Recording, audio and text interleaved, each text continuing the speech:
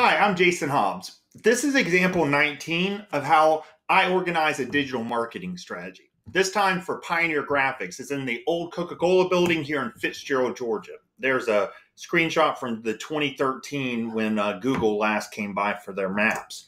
So when I organize a digital marketing strategy, the first step is going to be research, and I start with the status quo snapshot. I want to understand where are we starting from. Along those lines, this is one of the first things that I do is I'm going to go Google it. So you can see that they show up at the top, that their Facebook page actually outranks them, but still, at least they do have a website and it is showing up front, right? They have 6 Google reviews. That's good. 5 of 5 on Facebook, 3 times. They definitely have some things going. I mean, they've been around since 1990. So some of the questions that I move through, as well as some of the reports that I do, are listed here.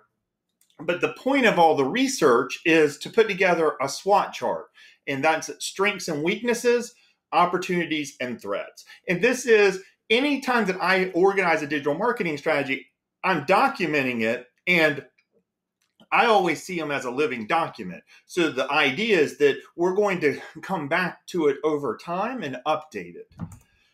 The goal of this strategy would be to build the digital brand of Pioneer Graphics. And the point of view would just be the same folks. I mean, people in Ben Hill County, Irwin County, and surrounding counties.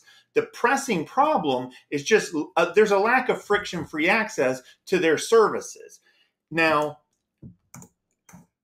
I would treat them as a media company. And what do I mean by that? I mean that rather than treating them as an advertiser, I would treat them as they create their own media. But at the end of the day, they have all this acumen that they build up. They would start producing their own media, which they would archive at their website, which would also be where they would have a store that allows people to buy any of the different services and products that they offer would be available there. Your account would be available online all the time, and so on and so forth. So the access would be through the website plus the normal hours of operation. The value to customers is they're able to use their phone to engage with Pioneer Graphics. The idea is just when marketing today, you have to be able to get and keep attention. You get attention everywhere but your website. You keep attention on your website coupled with email. So the Pioneer Graphics is 25 years in Fitzgerald, Georgia. They have any number of offerings. They have the team that they've had for any number of years, etc. So I would just start with all of that. Now, the audience point of view, people and organizations, these are 2 segments. And then from there, you're going to want to be specific amongst those segments. As far as the show format, I'd spotlight the people, the services, the processes, the best practices, and the customers of Pioneer Graphics. It's just they have all of this institutional knowledge. They have all of these experiences from 25 years. They have this story that they've lived. And so I would start to document that.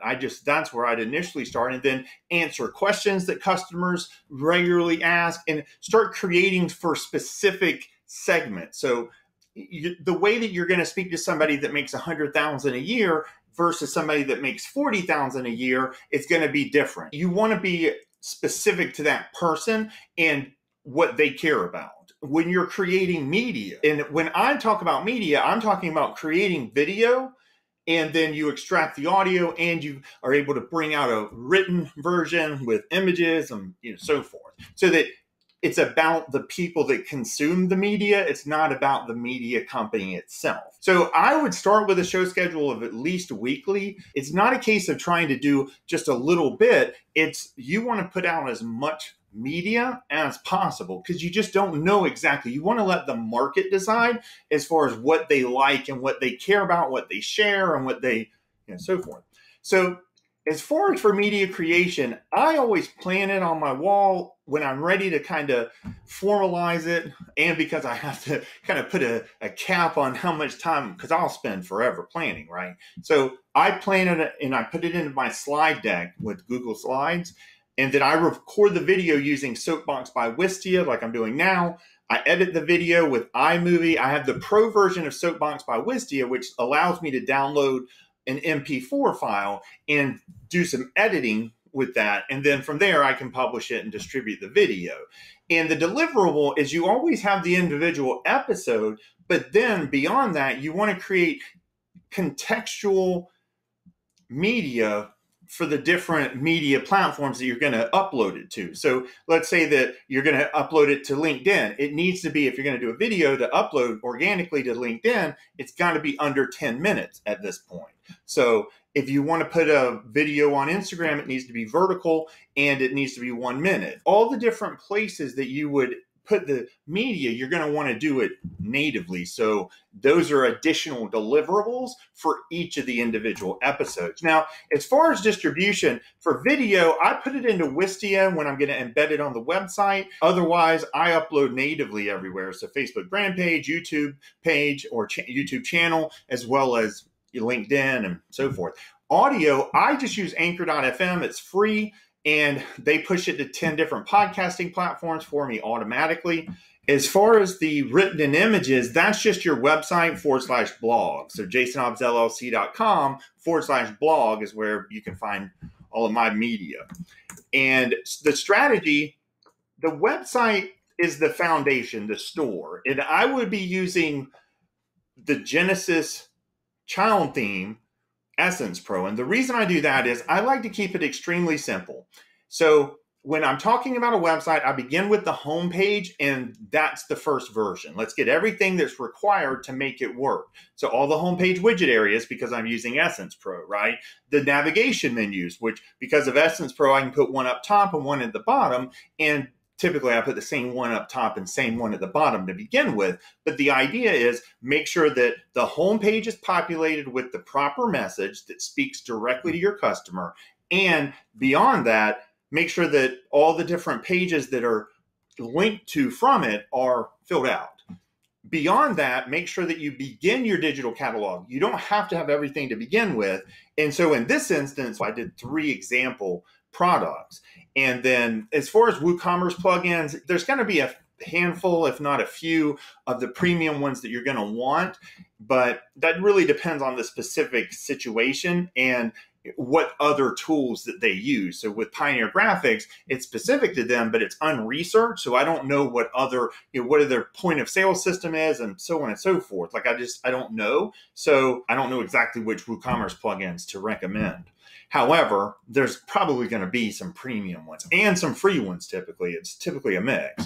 So your media archive would also be, that's like the last piece. And you want to archive it on your website, on land that you own. So I threw together a working demo. If you go down on example, go to jasonhobbsllc.com /example-19. That's the 1 and 9 together. And when you go to that, scroll down, you'll see a big green button to come check out the working demo. And this is the home page. And when you scroll down, this is below that. You can see that they can log in and register if they want. Once they do, their entire account is displayed there for their convenience. As far as below that, you have the about, the shop, and the customer testimonials. I put 3 examples in the shop, but I would have everything available there. Let them order it whenever they want, however they want, and make it more about the customer and how they want to consume the content, because now it's available to them through their phone or their website and so forth. And they don't have to come up there all the time, and or pick up the phone and call them. So there's the 3 example. If you click the add to cart, it works. I didn't really populate anything other than the price and the name and an example image. So as far as the customer conversation, I'd be adding live chat and email. If you see here in the bottom right-hand corner, that's for the Drift live chat, which also they provide the email. So I'd be adding, basically by adding Drift, you're adding live chat and email. And I would pipe everything in. And so all the WooCommerce actions and just any interactions that customer had with Pioneer Graphics, I would pump it all into the drift.com. Each customer has their own timeline. And so you pipe all that outside stuff in addition to the live chat and email that's already natively there. And it allows you to get to know people and then start to make contextual messages and offers and so forth over time as you get to know people. So the 5th step is the campaigns And there's typically going to be multiple of each of the different categories. I have 3 categories that I focus on, and I'll show you an example of one of each. And the first one is get attention. So everywhere but the website, basically. So I would start with the origin story of Pioneer Graphics and the old Coca-Cola building here in Fitzgerald, Georgia. How did they buy the place? What led them to decide to open up a graphics company in Fitzgerald? And they've been around for 25 years, so obviously they're doing something right, right? As far as keeping attention, I would start by segmenting the email list, and they may very well already be doing this. However, I'd very much formalize it, and within Drift, it would allow us to start to get to know people. I'd start with an email cadence of once a week. So the foundation, definitely for them, I would start with local citations. Make sure with brightlocal.com, their local citation builder service, it like $5 per site, and some are $2 a site, just depends. But what they do is they make sure that every site on the internet that mentions Pioneer Graphics will have the proper name, address, and phone number, as well as the description. And some offer a short description and a long description. Others have a gallery of images and along with a featured image, and others just show the featured image, and some will have video. And so you're able to put all that information into brightlocal.com, and then they go and make sure that all the different places are correct. So that was example 19. That's Pioneer Graphics. If you wanted to do it yourself, around $659 to start, and then another $229 per month from there. The $39 a month for Liquid Web for the managed WooCommerce hosting to get started. It's going to go up as they start, because they would have a lot of products and services to make available through WooCommerce. And because of that, as their volume started to pick up, they would be moved off the beginner plan, the $39 beginner plan, and moved on to one of the other ones. But they also add a bunch of additional stuff with that as well. So it's definitely a good thing. $50 a month, drift.com. That's for 2 live chat operators plus the email. Wistia for the video hosting and analytics for everything that goes on their website. And when you're treating yourself as a media company, you really want that Wistia.com to use. You could embed your Facebook or a YouTube video or whatever, but there's some issues that come with that. And even though they are free, and so I love the fact that I can control the player. So gatherup.com for the customer feedback loop. I would start with wistia.com/soapbox. It's a Google Chrome extension, which I'm using to film this. $300 a year.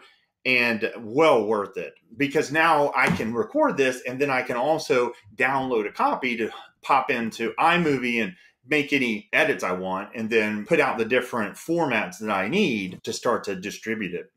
So $130 for the studiopress.com for Essence Pro theme. That's the Genesis Child theme that I use. If you have questions, Jason at jsnobsllc.com, my cell phone, feel free to drop me a text.